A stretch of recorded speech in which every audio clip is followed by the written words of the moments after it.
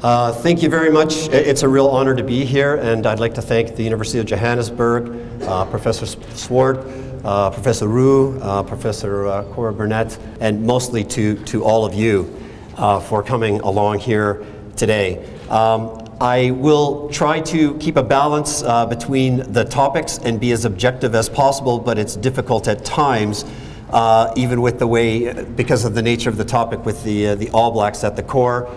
So please, I didn't invent the All Blacks. I don't pay their salaries or anything like that, at least indirectly.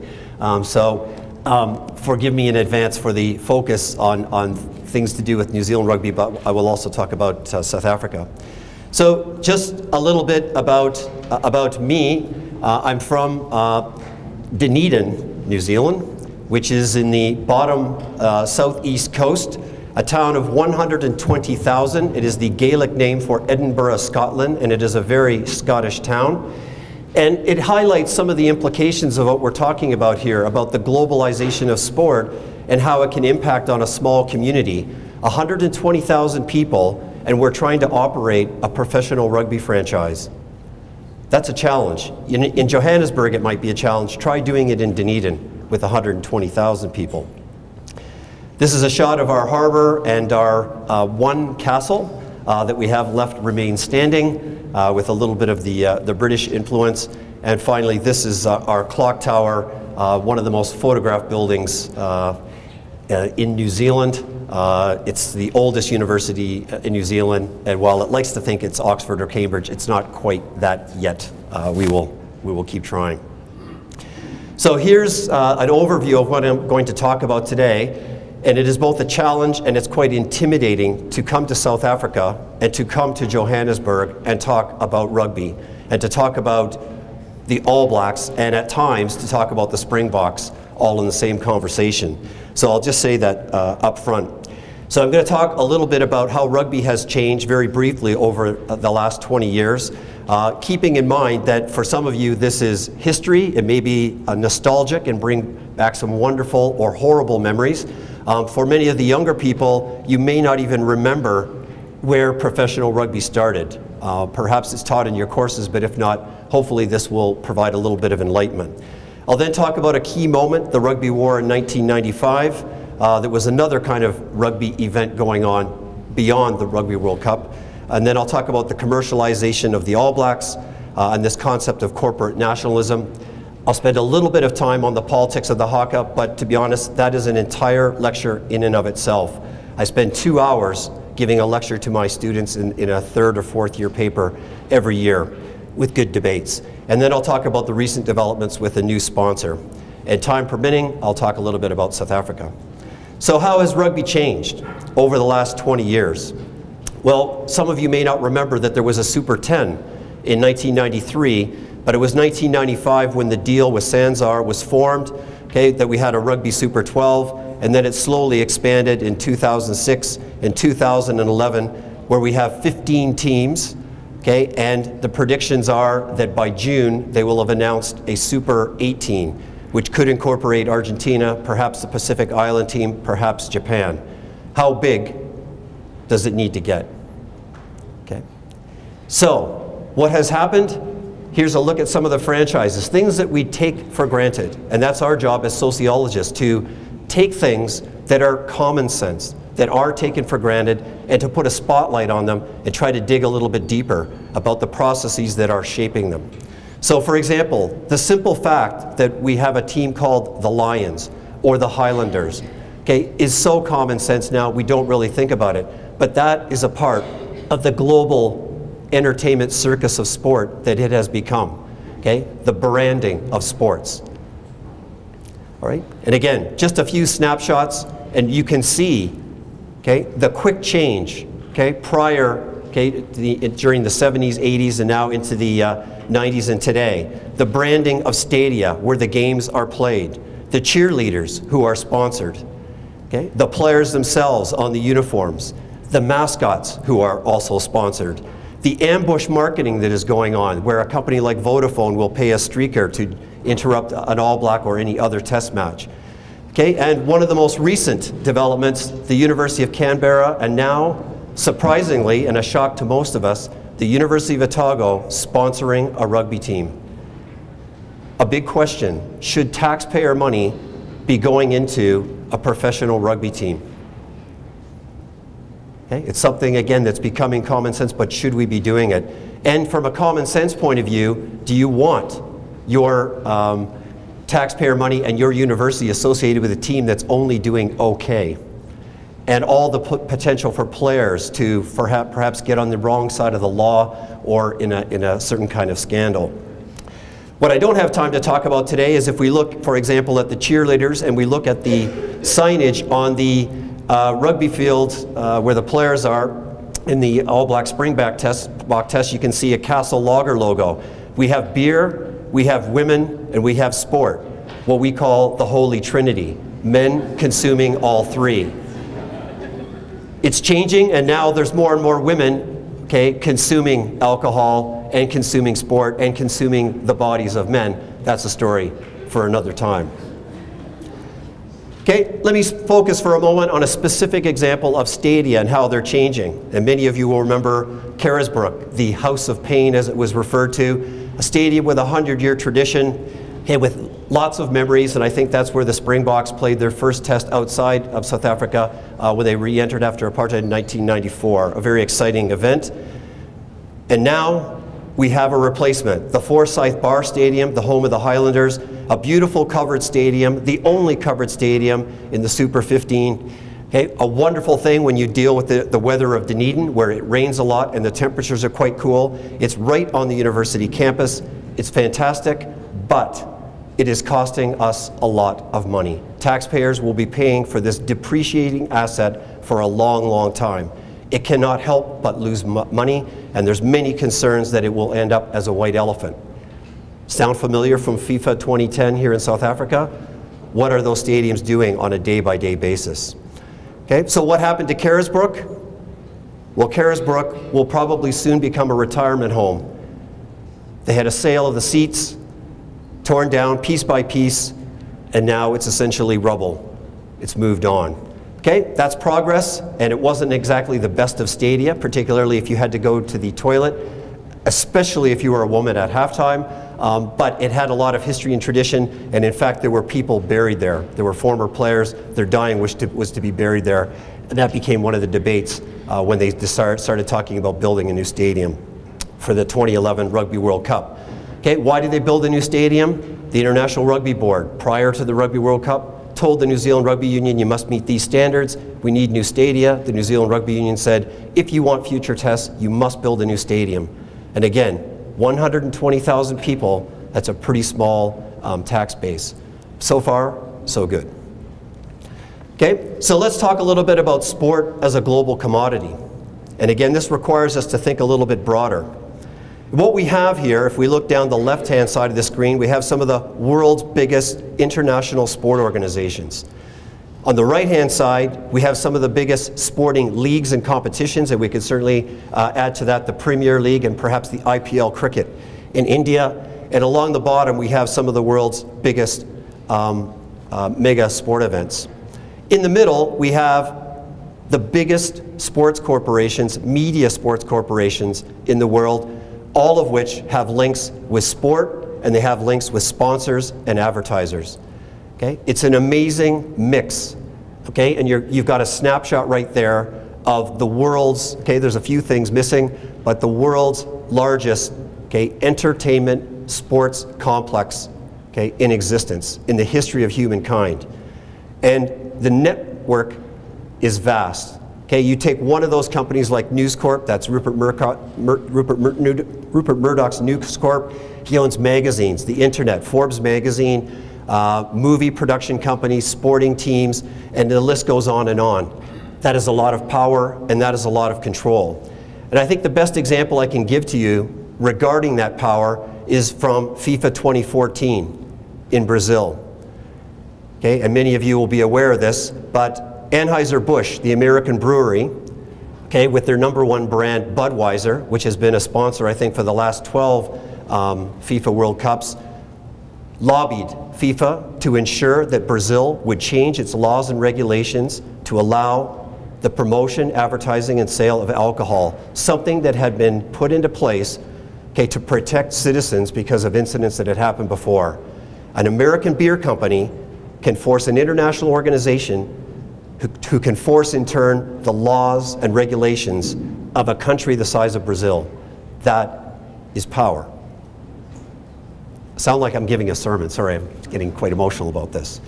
Okay, that is the sport media complex. Let's take a little look back. And this is, again, something that's a bit of a history lesson for some of you, but it'll be news, perhaps, to a few of you. If you can remember back to 1995, you will recall that a big event happened right near here, I believe. I'm not even going to talk about, it was an event that New Zealanders couldn't stomach. That's a really bad joke about the alleged food poisoning, which most of us don't believe. Okay, a momentous occasion that occurred, but at the same time as the Rugby World Cup was being played, within the same very few days, there was a rugby war going on. A rugby war going on between the World Rugby Corporation, backed by, in part, Kerry Packer, okay, an Australian media mogul. He wasn't the only one involved, but also SANZAR, okay, the South African, Australian, New Zealand rugby unions. Okay, and this was happening right here, okay, right here in Johannesburg. A fight because the top players, many of the top players from the Tri-Nations, had signed letters of intent to jump ship and to go play for the World Rugby Corporation. Why? Because there was a lot of money on the table. Okay, certain players got involved. Rupert Murdoch owned the rights, okay, to the next Rugby World Cup, but he didn't have any players. He didn't have anybody to play in the tournament. So he got his #1 man, Sam Chisholm, who got his number one man, Ian Frankberg, a South African who had lived in New Zealand, also in Australia, and then in the UK, working in the sport media industry. And he's the one who essentially brokered the deal. Okay, and Peter Fitzsimon's book, if you haven't read it, is an excellent insight into the to and fro and just how close it came, okay, to those players breaking away. And who knows what World Rugby would have looked like. Okay, there may not have been a Tri-Nations. There may not have been, okay, a rugby championship. There may not have been a Rugby World Cup in the same way that we know it today. It could have been much different. That was a turning point, and as it notes there, August 27th, 1995, the IRB itself proclaims that amateur rugby was no more. Well, of course, amateur rugby had been probably dead for a long time, but this was, according to them, admitting that life had changed and the scenario had, it was time to move on. Okay, so this was part of a global process, a global search for athletic talent to use in a global media spectacle. And people like Rupert Murdoch and Kerry Packer were out there, and in other sports it was happening as well. Okay, so let's talk a little bit about what happened in New Zealand. New Zealand's often described, okay, as a case study as the rugby nation, and I put a question mark there because in my experience, I'm not sure it is. I think rugby has been, you know, enormously decentered since the 1981 Springbok Tour. But there are many other factors. There's just more things for people to do, more things for young kids to do these days. The access to the global media, they can be watching the NBA and have American stars, or English Premier League footballers, or Indian cricket players from the IPL. But the ad on the left is an ad from the 1800s, which was used to recruit people from the UK. And you can see that although it was promoted as a land for settlers and the beautiful nature and the fishing and the farming, one of the key things was the home of the New Zealand footballers. And the argument was made that the New Zealand rugby nation predated the actual sovereign nation itself. The rugby clubs were so advanced and so organized and had an infrastructure almost beyond what the government at the time had. And that's one reason why rugby took off to such a great extent.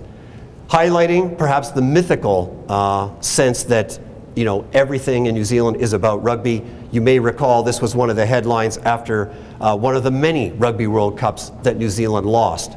And this one is John Mitchell, who will probably be no stranger to you. I think it's 2003. It's the end of the world. Well, it's 2014, and New Zealand goes on, so it's not as if it is the end of the world. But another interesting one is this idea of loyalty with the Canterbury ad, and I know that Canterbury sponsors the Springboks, which has always been quite odd to me, that any other nation would accept a sponsorship from Canterbury, because the equivalent would be that the All Blacks would wear a Springbok on their shirt. And I'm assuming you know what I'm talking about, but the CCC, there's a kiwi bird in the CCC logo. Let's get your...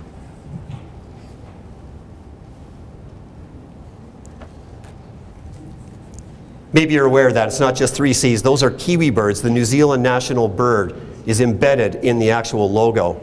So you can see what I mean, where I find it a little bit strange. But these days, it's become common sense. Whoever will give you the money gets the sponsorship. Keep the idea of loyal in mind later when we talk about the changing sponsorship in New Zealand.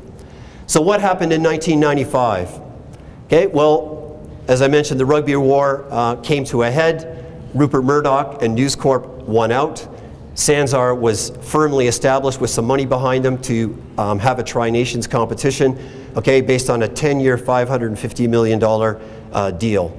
And that was small. It was big to rugby, but if you compared it to the NBA, the National Hockey League, Major League Baseball, Premier League Soccer, even college football teams, okay, at this time, even prior to this, Notre Dame, a small Catholic university in Indiana, signed a $1 billion US TV deal for 10 years. Okay, so that's just to keep it in perspective. Only a short time later, Adidas Corporation, okay, a German/European sportswear company, signed a 5-year deal worth $75 to $100 million with the New Zealand Rugby Union. And my understanding through my inside sources is that it was actually Nike had this deal signed up, but a discussion at the Air New Zealand lounge at the Auckland airport changed things around, with Louis Dreyfus asking the New Zealand Rugby Union representative, how much did Nike offer you? And said, we'll double it. And they got it just like that. So it shows you business is fickle sometimes. This was, I was told, it's hard for me to believe, the largest single team sport contract that Adidas had ever signed. And that should make us think, why would you sign a sport like rugby, okay, given that it wasn't as global of a game at the time, and why would you pick a team in a country with only 4.4 million consumers? Okay? Well, maybe some other things will answer that. Okay, 4 years later, Adidas signed an extended, okay, $200 million 9-year deal. Okay? 6 years later, they extended their contract to 2019. There are not many teams that sign such long-term contracts. What is it that's of cultural, symbolic, economic value about the All Blacks? Something I hope to try and highlight. Okay, and it might have been in part for the last sponsorship extension. They knew that SANZAAR was going to sign another deal, okay, which was US $437 million, and I'm not sure if that is quite accurate, but 3.24 billion rand. I just used the global exchange internet thing on that, so apologies if I've got that wrong. Okay, so what happened in New Zealand? How did a global company like Adidas come in to this small remote island, okay, and take over one of the most cherished icons of the nation historically and even in contemporary times, and get the sponsorship? How did they fit in and localize within the New Zealand context? Okay, so I'm going to draw upon this concept, corporate nationalism, which myself and other colleagues have used, and I've put it in as simple terms as I can. Corporate nationalism, you could argue, on the one hand, it's how corporations show their loyalty and nationalistic sentiment towards teams by providing them funding, but we look at it in a slightly different way. The process by which corporations use the currency or the value of the nation, whatever nation, that is its symbols, its images, stereotypes, collective identities, and memories as part of their overall branding strategy. And as two very, very simple examples, I've taken examples from Coca-Cola, one from FIFA 2010 and one for Coca-Cola where in New Zealand where they've taken the bottles and shaped it like a silver fern. Okay, I don't think it's particularly offensive. It's something that's quite common, but there are other examples which might lead us to question aspects of this process of corporate nationalism. Okay, so I'm going to try and trace, okay, a little bit about how Adidas localized their brand within a New Zealand context. Okay, so the first thing that they did was put up money for a rugby academy. How do you get people on, in a local environment on your side? You give them money and say, we're going to help you set up the New Zealand Rugby Academy. And it was Dunedin and Palmerston North that fought it out, and unfortunately Dunedin did not win, but that's where the Adidas Institute of Rugby is at the current time. The next thing that Adidas did, which was quite controversial, more so than any subsequent jersey controversy, is that they offered a new jersey, and this was a big deal because Canterbury had been the sponsor for 75 years. 75 years. So they were up against a lot of opposition with this foreign German brand coming in here and messing with the All Blacks. Okay, and you can see the white collared jersey there, and it's a little bit hard to make out, but the new jersey was a new material. It wasn't cotton. It didn't have a white collar. It had a Chinese collar, and it was made out of a flexi material, the kind, the predator to the ones you see today that are stretchy and they're hard to grab. Okay, very good for the performance of teams. Okay, so that's one way in which they tried to localize. Okay, another way, of course, is through their promotional culture, and that is the way that they advertised and marketed themselves. Okay, so I'm going to show you a few examples of television commercials that were launched in 1999, and two in particular, Captains in Black, also known as the Haka ad, and a couple of the print ads. And you'll notice a trend, okay, the colors that are used. So ask yourself, why did they use these kinds of colors, and why did they pick some of these themes? Now, some of these will seem a little bit foreign because you might not know all the main characters that are involved, but I'll do my best to explain them. So first, the Captain's ad, okay, released in 1999, okay, the first year that Adidas had taken over the sponsorship, and it draws upon a war song, okay, that was rewritten specifically for this ad.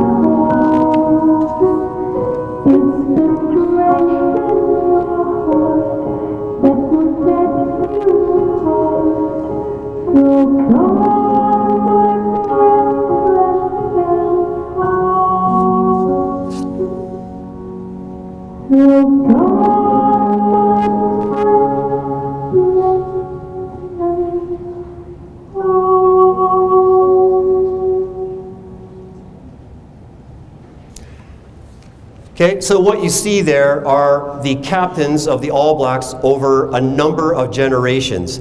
Okay, a very clever ad, and you'll notice the first thing, it's all shot in black and white.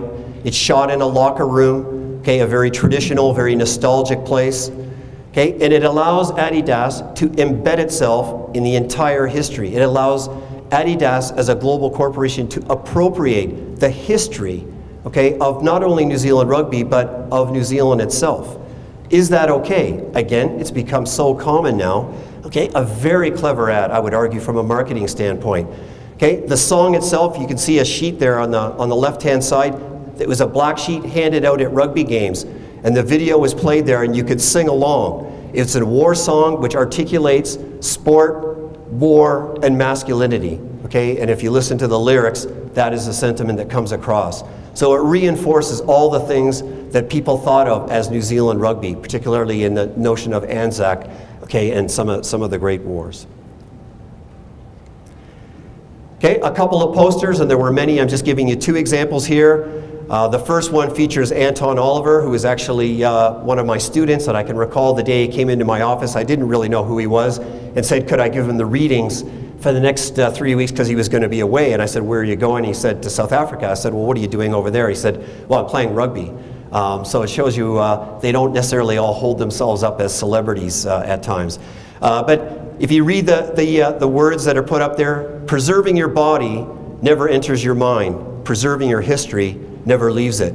Again, in black and white, okay, all about history and tradition. Okay, and the second one, okay, 2 all-black captains from completely different generations, and in the background it says in the stands, the legacy you face is more intimidating than any opposition. That is the fear of losing in New Zealand, where you have this record of winning 70 to 80% of all your games, is much more intimidating than coming to play the Springboks. I think it's a great marketing thing. I don't think it's actually true, but from a marketing standpoint, quite clever. Again, in black and white, and the use of nostalgia.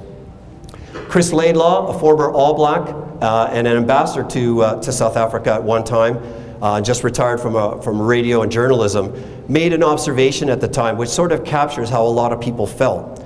And this is what he said: "There is a real danger that control of the game in New Zealand will steadily be wrested away from New Zealand hands. It is the bottom line of the national personality that is at stake, and we are in deep danger of letting Mick World have it for a few pieces of silver. The massive deals that have been done with major sponsors were the only way of preserving that sovereignty." So Chris Laidlaw captures the catch-22. Okay? On the one hand, it's a critique of selling your soul for a few pieces of silver to Rupert Murdoch and Adidas, but the harsh reality was, what's the alternative? Okay? You needed the money to keep the players, otherwise they would be going to France, the UK, Japan, and elsewhere. Okay? The same problem that South Africa faces today, and other teams.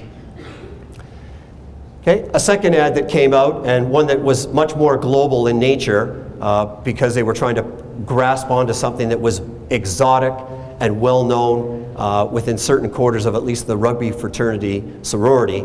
Okay? Is officially called Black, but it drew upon the Haka. Okay? It garnered a lot of controversy for a wide range of reasons. So for those of you who have seen it, I'll just show it. I remember a friend of mine who was a sports journalist from Finland calling me up and saying, "What the hell was that?"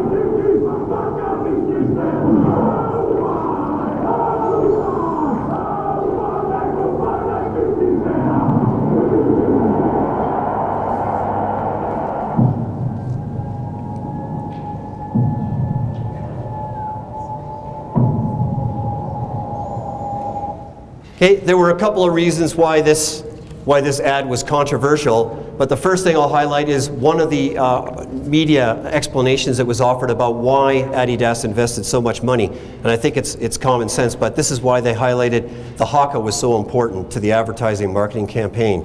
You have to go back to why did Adidas come in and pay all that money for the All Blacks? It's because the All Blacks can deliver something to their brand that no other team or individual can in sport, which is they are playing a very, very physical game. It has been called the last warrior sport in the world. Not only that, but they play it with intensity, and the easiest way to judge that intensity is through the Haka. That is exactly what Adidas wanted in terms of what the All Blacks could bring to their brand. It introduced a gutsier, more primal element, as well as the sheer artistry of rugby. Okay? From the producer, Howard Grieve, who worked for Saatchi & Saatchi, a global advertising firm. The concept was always centered around the Haka and a primal sound design. We always wanted to create a sort of primal, scary ad. You can judge for yourself. I think most of you would have seen enough Hakas that it's not as intimidating as it once might have been. Okay, again, Howard Grieve from Saatchi Advertising Agency. One of the key words that Adidas were keen to go with was authenticity. So that's why we shot a game, and that's why we shot the Haka. We knew that if we could just show people what it is actually like to be confronted by the Haka and to watch the All Blacks play their game, then you don't have to manufacture anything. All you have to do is show it. Okay? It is authentic in one hand, but if I told you that they brought over at least 50 professional cameramen who worked for NFL, National Football League, documentary filmmaking. Okay? I think you might see that it's less authentic. It wasn't as if they had one camera and shot it. It was completely manufactured. Not only that, they had each and every All Black go into a sound studio and record a haka individually and then layered it, layer upon layer upon layer, in order to get that sound. So yes, it's authentic. It was those players, but there was a lot of technology used to bring it into place. Why was this controversial? Well, on the one hand, it's about Maori stereotyping, the use, the articulation of the historical nature of the warriors, the Maori warrior of the past, as an aggressive, violent being. Okay, articulated with the rugby players of today, many of whom are Maori, or at least Pacific Island. Okay, but it was also challenged, okay, and critiqued because of the exploitation, okay, the commercial exploitation of indigenous Maori culture. So not surprisingly, a lawsuit was filed, okay, not long after, about 1 year after this ad was released. And it was for 1.5 million, which doesn't seem like a lot of money. Maui Solomon, the lawyer, had the following to say: you've got major corporates who are drawing upon Maori branding, Maori imagery, and Maori icons to promote their products. Now, if you're going to do that, then they've got to go to Maori and make sure they have the proper authority. And if there's going to be a commercial return, then what share of those benefits will Maori get? Okay? And this is an ongoing thing where people go, which parts of New Zealand / indigenous culture are things that should be paid for and made commercially viable? Okay? And it's not an easy thing to address. Why was a lawsuit filed? Well, it was claimed by the Ngāti Toa tribe, whose ancestor chief Te Rauparaha, that he was the one who invented it. Okay? Therefore, they said, since he was the author, the original author, back in the 1820s, they deserve some financial compensation for the use of that ad. Okay? The first known ad, the first known event that we know of in terms of the haka being used in sport, because hakas are used for many other things. They're used at funerals, at births, to honor guests who are coming or going, at graduations and many other things. But the first use in sport that we know of was in 1888 as part of the New Zealand Native Football Representatives Tour of Britain and Australia. Okay? And this claim back to Te Rauparaha from the Ngāti Toa tribe has had a long enduring history up till 2014. And I'll explain that in a second. How did the New Zealand Rugby Union respond when they were facing a lawsuit? They simply said, we don't want the haka to be for sale, and if it were, we wouldn't be a willing buyer of it. I don't think anyone thinks the haka is performed for commercial purposes. If it was ever reduced to that, then I'm reasonably sure we wouldn't want to perform it. If the haka is for sale, what isn't? The haka is very special to New Zealand rugby, and it has a very special place. It's a part of our game. We've defended the right to do it against attack from time to time. We've never had to pay for the privilege. To do so would demean the mana or the power or prestige, okay, of it for all of us. Okay. Interestingly, in 2011, the New Zealand Rugby Union signed a deal with the tribe Ngāti Toa, acknowledging that Te Rauparaha was the author, but there was no financial payment. So what they're acknowledging is that Ngāti Toa now has the right, and the government has supported it, to sue or to seek compensation financially from foreign companies who use the haka for commercial gain. Again, something that's still quite controversial. How has the haka been exploited? Well, all you have to do is a YouTube clip and you'll find everything from gingerbread men doing a haka to women on a beach on a tropical island for Bass Breweries UK, for Fiat Motor Company, and we have a job center in Scotland. We have people going down the main street. In France, we have a gambling unit performing a haka, and the most recent one that just came out last week was the national government of France using the kapa o pango, not the kamate haka, okay, as part of a fitness regime for elderly people. Okay, this has already been taken to task by some people in New Zealand. Some people find it offensive, some people find it quite cute, and I certainly don't have time to show you all these, but just to highlight how the haka is and has been appropriated for commercial gain.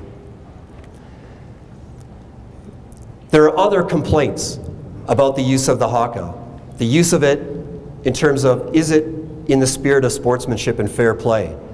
Does it promote a violent culture?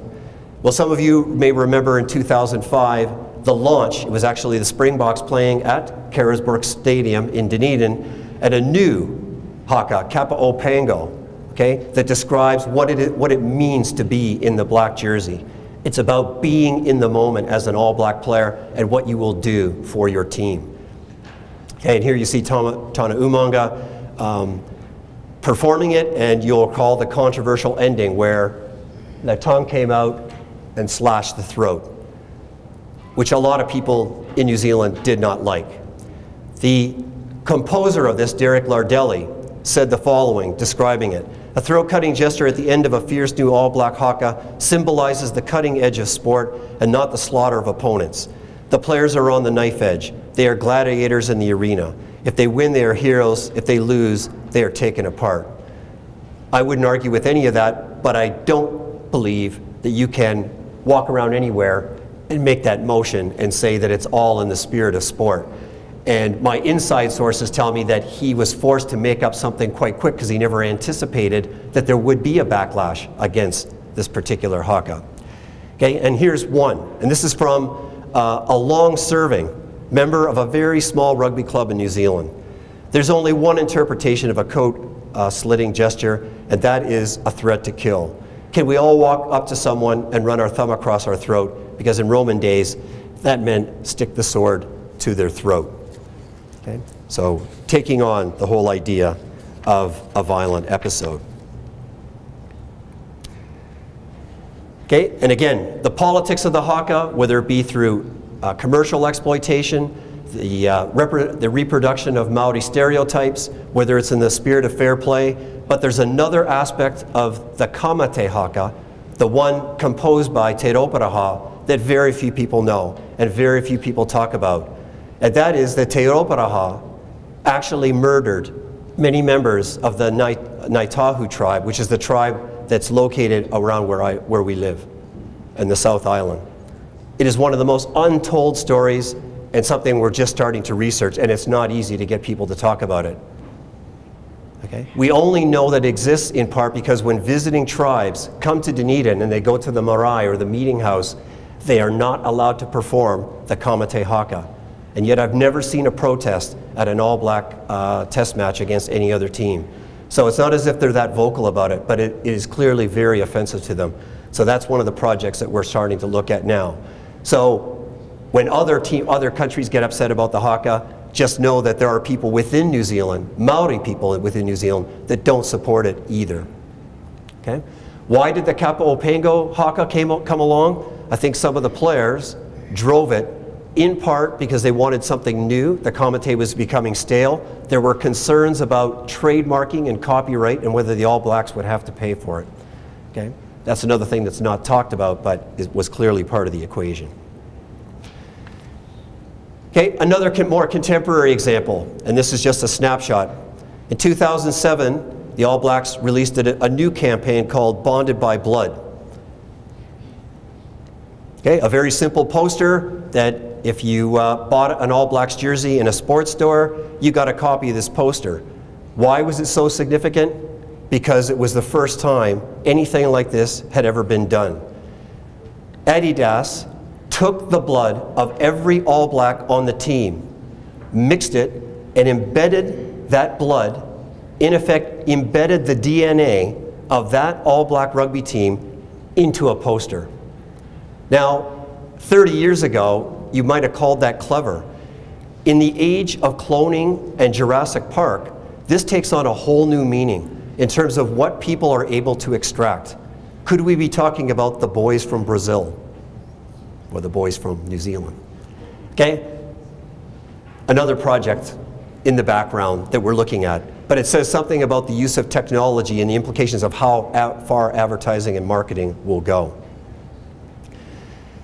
In October 2012, okay, a year after the Rugby World Cup in New Zealand got a new sponsorship, AIG Insurance, okay, an American insurance company. A contract that runs till 2018, estimated at $20 million a year. And again, I've tried to do the conversion. And here you see the CEO, Peter Hancock, with the CEO of Steve Chu from the New Zealand Rugby Union. One of the big changes that occurred with this sponsorship was, one, AIG, for the first time in New Zealand history, got front and center on the playing jersey. They used to allow sponsors on the training jerseys, but never on the front of the jersey. And it's about they were the last team in the world, I think, pro team to hold out for that. But it was also a complete rebranding. It wasn't just the All Blacks. The All Blacks name was now extended to the Maori All Blacks, the All Blacks Sevens team, the Black Ferns, the Women's Sevens, the Under-20 national team. AIG Insurance, 29th largest public company in the world. And can anybody guess why this company from the US decided to pick a rugby team in New Zealand to sponsor?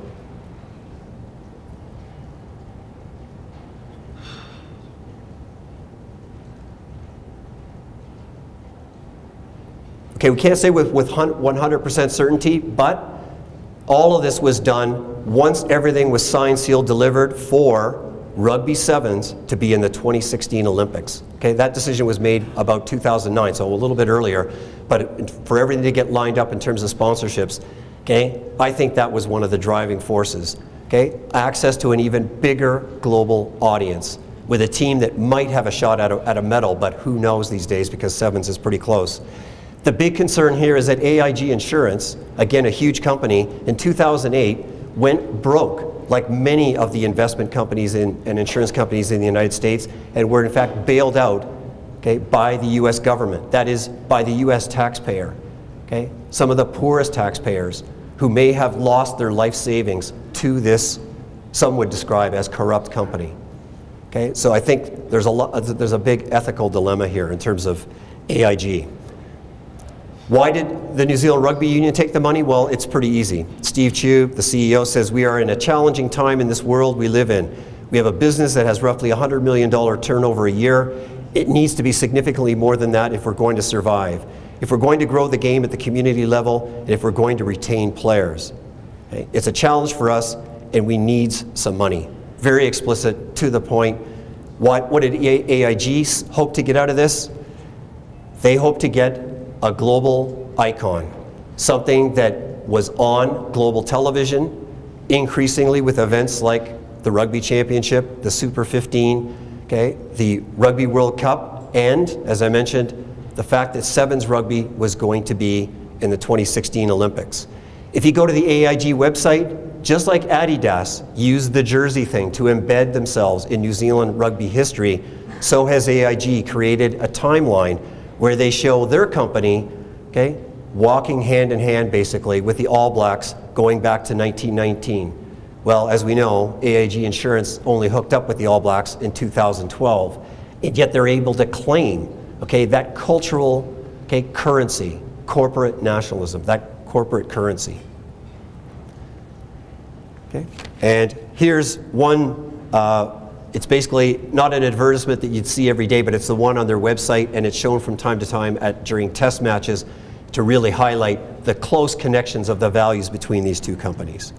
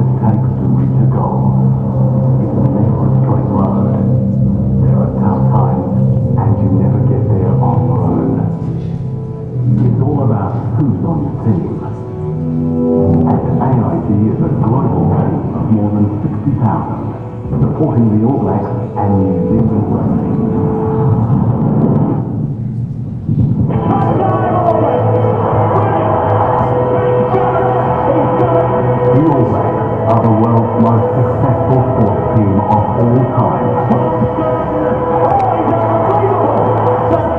A winning record of over 70%.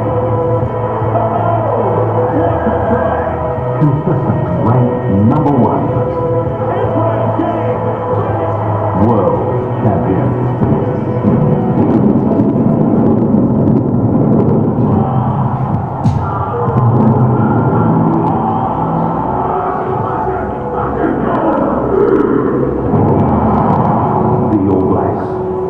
Symbol of team success and sporting excellence. From youth to professional, all the players in black dominate the game they play the world over.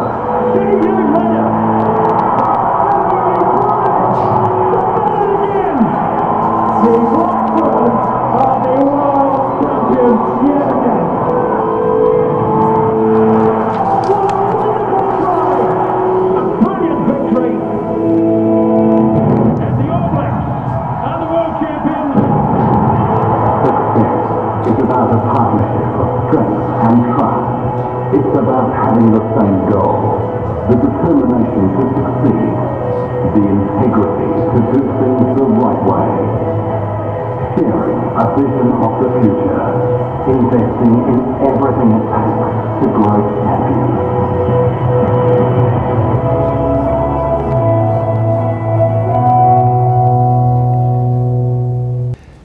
Okay, so what does AIG get? It gets a whole network of new promotional opportunities to expand their brand. It allows them to align their values with the most successful sporting team in world history, as they put it. Okay, and it allows them to escape, okay, some of the corruption scandals that they had back in 2008. Okay, to be associated with a winning and generally perceived as a fair play team. I'm not sure if that's true on every game at the Ruck during a Springbok test, but in a general sense, I think there's a sense of fair play there. So what are the consequences? That's one team, okay, in one sport, the All Blacks. What about the Springboks? So here are some of their sponsors, and you'll know more about this than I. How have they used the Springboks and South African rugby history and tradition in their advertising and marketing campaigns? Have they engaged in this process of corporate nationalism? That is to draw upon the icons, the symbols, the memories, okay, and stereotypes that tug at our heartstrings as citizens. Okay? Is it okay? Is there anything that crosses the line? And if so, how do we judge what that line might be? Okay, the Springboks have a new major sponsor, as I understand it. It's no longer Canterbury, it is ASICS. And here's what the CEO of ASICS Europe, Middle East, and Africa said. ASICS has a long and proud tradition of partnering with athletes, teams, and federations, and we are extremely proud and excited about expanding our cutting-edge performance products into the rugby market, and in particular working alongside one of the leading partners in that market, the South African Rugby Union. With South Africa providing huge growth potential, ASIC's partnership with SARU is a chance for us to continue to build our brand awareness and positioning in the South African market, whilst also supporting the Springboks in their quest to become the #1 rugby side in the world. Going further, he says, ASICS has made a strategic decision to make the sport of rugby a priority. The Springboks are one of the most important assets in the sporting goods world. We want to build the brand awareness together. Okay? The Springboks are an asset to this global company, okay, which is out there searching, okay, for important, powerful, cultural, okay, symbols and forces that also have an economic value. The one positive thing, if I understand the negotiations, they are trying to ensure that some of the production of ASICS products is done here in South Africa, and I think that's a very proactive stance to take. I'm not sure if that's been signed off or not, but I hope that that does come as part of the negotiations. Okay, I'll jump into a conclusion here by drawing upon the work of a Marxist social geographer, David Harvey, who has this concept of monopoly rent, and see if this applies to the All Blacks and the Springboks as global assets. The struggle to accumulate marks of distinction and collective symbolic capital in a highly competitive world is on. But this entrains in its wake all of the localized questions about whose collective memory, whose aesthetics, and whose benefits. What we have in today's world, and it's beyond rugby, okay, we can look at any realm of society, and beyond that, any realm of popular culture indeed, okay, are global corporations that are seeking globally or potentially global vehicles for the promotion of their corporate brands, okay, as they merge, okay, with other corporations to gain additional power that might have the potential to transform us from a sense of citizenship into consumers. Thank you.